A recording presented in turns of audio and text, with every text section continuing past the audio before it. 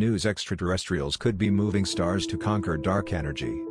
In 1962, Russian astrophysicist Nikolai Kardashev said there were three types of advanced civilizations, one which could harvest its planet's resources, one which could harvest the energy from the nearest star and, the highest level, one which could harvest all of the stars in a galaxy.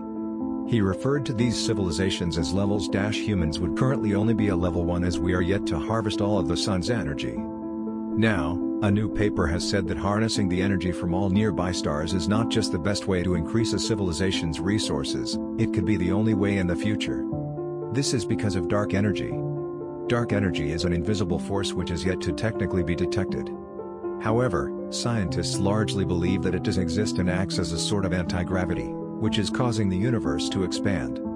There will be a point in billions of years' time when the universe has expanded so much that planets will only be able to see their host stars, any others will be too far away.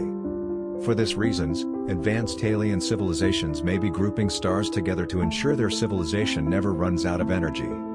Dan Hooper, a senior scientist at the Fermi National Accelerator Laboratory in Illinois and a professor of astronomy and astrophysics at the University of Chicago, wrote in a new paper, "The presence of dark energy in our universe is causing space to expand at an accelerating rate.